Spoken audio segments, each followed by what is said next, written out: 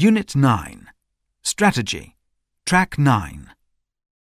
As I was saying, we can't just carry on with business as usual. The main issue here is that we have an image problem.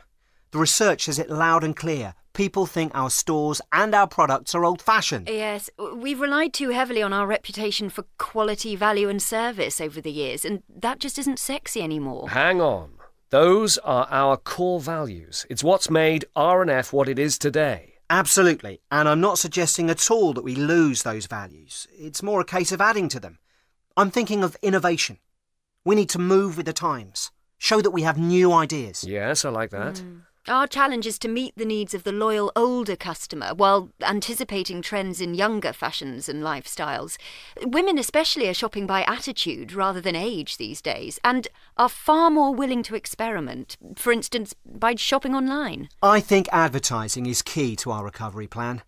I'll admit we've made some disastrous decisions in the past that have probably added to our outdated image.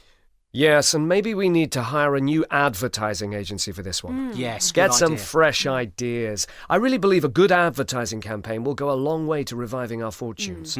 That and innovation in our furnishings, food and clothing brands. Drop some of the old brands and introduce new lines.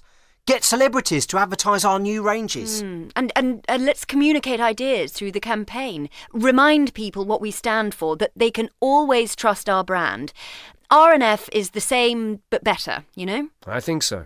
It's also important that the marketing strategy focuses on multiple key areas, including food, that accounts for 30% of our turnover, and women's wear and home furnishings. Good idea. OK. Since you guys have started, let's brainstorm some more ideas for our new marketing strategy.